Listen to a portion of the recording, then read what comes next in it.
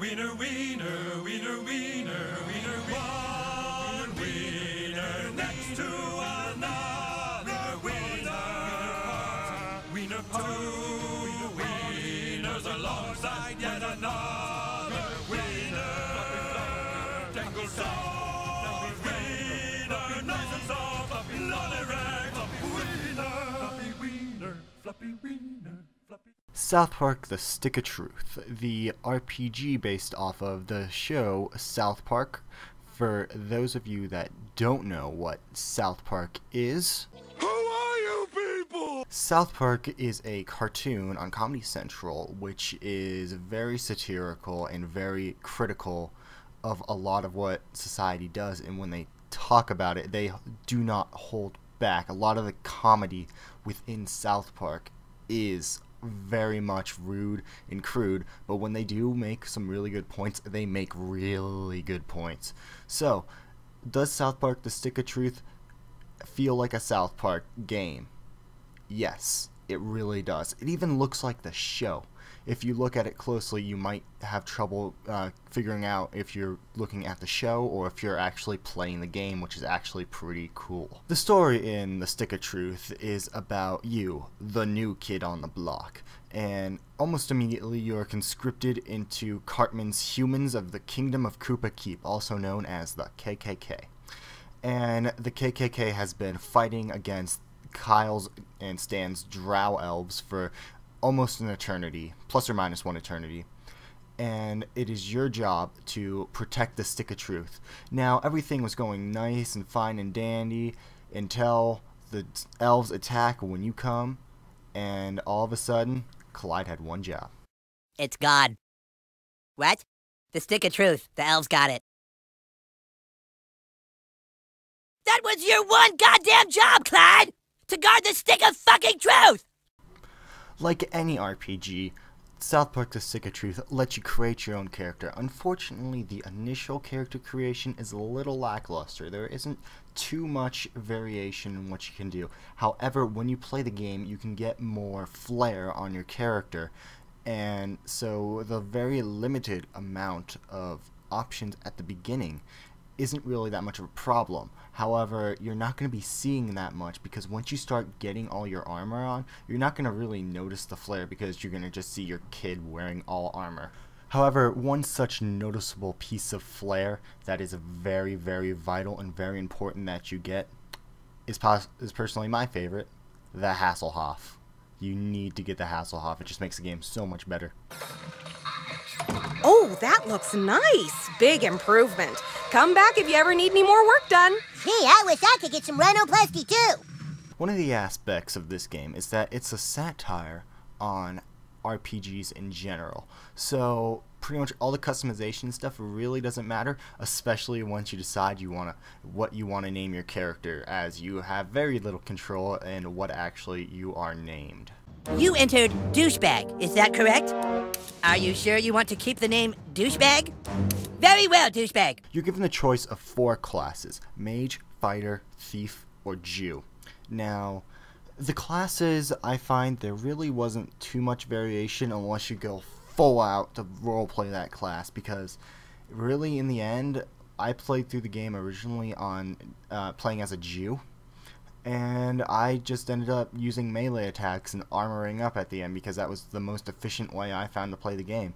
Now, comparing whatever your playstyle is, that might be different for you, but you have to go all out and you really have to get into it if you want to have any sort of variation. Now, within the game, you'll have all your regular RPG stuff. You'll have fast travel stations, which are pretty awesome because they're manned by Timmy!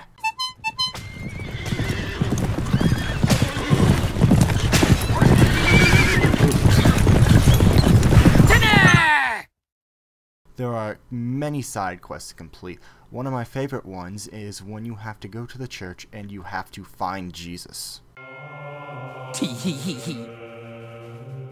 You found me! Tee-hee-hee! Next time finding me won't be so easy! And it is also very addictive to try to find all the friends and catch all 30 Trim Pokemon. And I swear to God, I will find you, Shu. I don't know where you are, but I will find you, Shu, and I will kill you. Someday I will collect all the Chimpokemon, then I will fight the evil power that will reveal itself once all the Chimpokemon are collected. Oh. The combat in the game is turn-based, and really the only difference you're going to see within the classes is their different abilities. However, the different abilities all seem to do kind of the same thing. You've got one that stuns, you've got one that does a bleed effect, you got one that knocks down armor, and you've got one that just does massive AoE damage. You know, they all seem to have these very basic principles about abilities and taking things down. Now, you also have a companion, and the companions are pretty much main characters from the show, which is actually pretty cool. You also have their abilities, and their abilities vary from character to character, and also it's very not difficult after a point.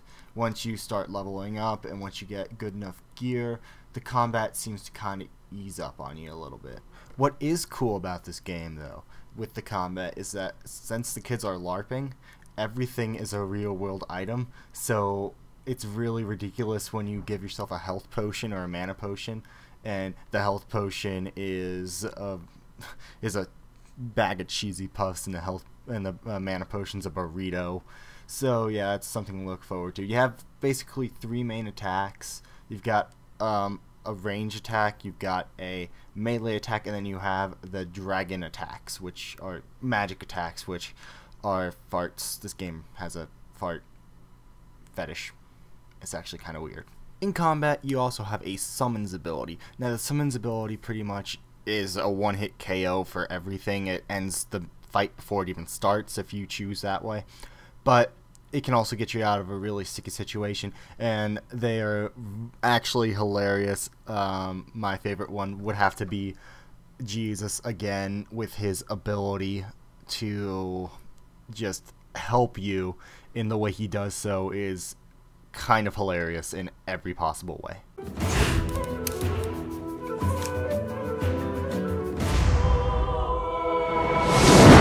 Lock and load. Screw this.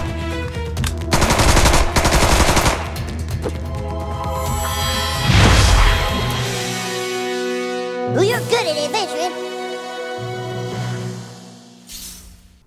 Also, if you're very careful, you can actually avoid combat by using environmental hazards to knock out your enemies, and you would actually save yourself the fight, and you might even get a reward from doing that.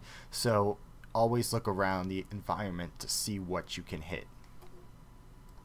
The main interface, or UI, once you get all your gear and stuff, it's kind of this, it's a really cool Facebook kind of parody, where you have all your friends and their little status updates, and, you know, they say some kind of nonsensical things sometimes. Sometimes they have really important mission information, but a lot of times it's a lot of gibberish. And it really is streamlined for use of the control. It makes it seem like the game was definitely designed for console. Now, I played on the PC. I played through the game on PC. I played about 12 hours on the PC, my first playthrough, and I didn't use the mouse and keyboard because those controls felt a little awkward for me. So you might want to consider that if you're playing on the PC, or if you have a PC and a 360 or a PS3, and you're thinking maybe you want to get it for the console instead of the PC, you might want to go ahead and grab it for the console. The game ran on my PC at about 30 frames per second. It seemed to be locked at 30 frames per second. However, I really didn't notice it when I was playing until I turned my fraps counter on, because it really didn't make that much of a difference because of the aesthetic of the South Park game. So really, with this, you don't need 60 frames per second. Yes, there are some reflex times, and there are quite a bit of button mashing times that really need you to be on your toes, but you don't really get hindered from the lower frame rate. This game at 60 frames per second probably wouldn't look as good as it does, and it's that real South Park feel that really just needs to be there for this to be a South Park game. To conclude, this is a good game. It's a really fun RPG. I wasn't expecting it. I thought it was going to be just kind of a crappy TV show kind of mashup with a video game. I thought it was going to be kind of half-assed. You know, the game was delayed so much, and then it finally came out, and you never really hype a game. I don't pre-order games until I see reviews, and I decided, hey, I'm going to take a risk with this one. I really didn't have $60 to just kind of blow away, and I'm really glad that I picked up South Park: The Stick of Truth. It took me 12 hours to complete one playthrough, but I did not collect all the Chimpokemon or friends. So, if you want to actually have a pretty good time sink, the replayability definitely varies from person to person. If you really want to get all the things and play as all the classes, go ahead. It's really fun.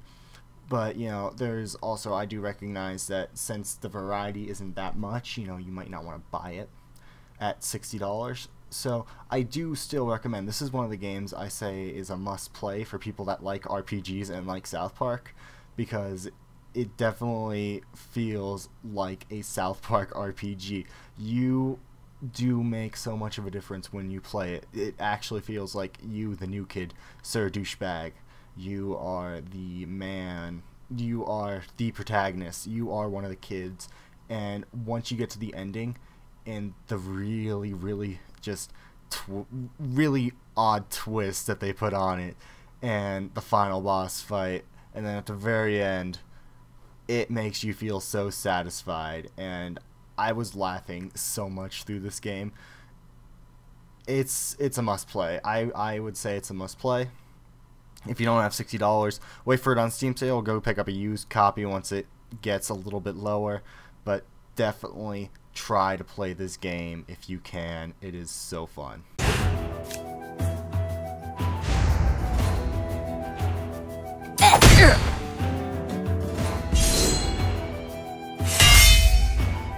Hello?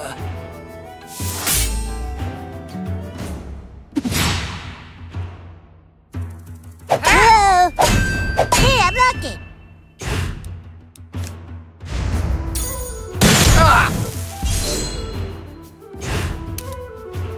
By the hammer of butters. Well, I'm sorry. You gave it your best shot, and that's all Jesus asks of you.